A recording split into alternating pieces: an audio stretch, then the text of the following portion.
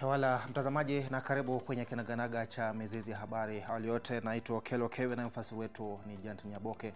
Tunaanza na taarifa kuu kuwa maafisa wa kampuni ya nguvu za umeme KPLC sasa wako huru. Hii ni baada ya Jaji Douglas Ogot kuachilia kwa dhamana ya shilingi milioni 1 pesa taslimu. Maafisa hao ni Ken Taras ambaye ni mkurugenzi mkuu na Ben Chumo. Maafisa hao wanakabiliwa na shutuma za utumizi mbaya wa shilingi milioni 408. Washukiwa hao pia wameagizwa kusalimisha stakabadhi zao za usafiri mahakamani. Kesi hiyo itarejelewa tarehe 6 mwezi wa 8 mwaka huu. Maombi ya dhamana kwa viongozi 14 wa kampuni ya kusambaza umeme nchini Kenya Power wanaoshukiwa kuhusika na ufisadi yametimia. Hii ni baada ya Jaji Douglas Ogot kuachilia kwa dhamana ya shilingi milioni 3 kila mtu na shilingi milioni 1 pesa taslimu.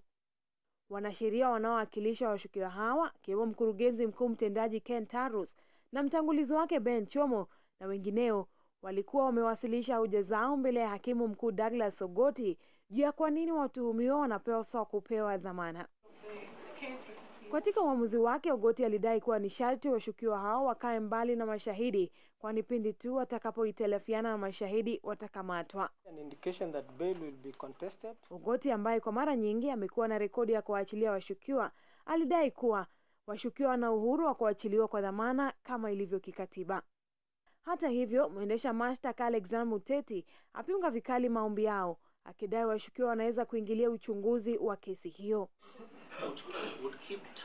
Haya kijiri, tayari waziri wa kawi Charles Keter kwa ushirikiano wa bodi ya Kenya Power imemteua mhandisi Jared Otieno kuziba pengo lililoachwa wazi na Ken Taras.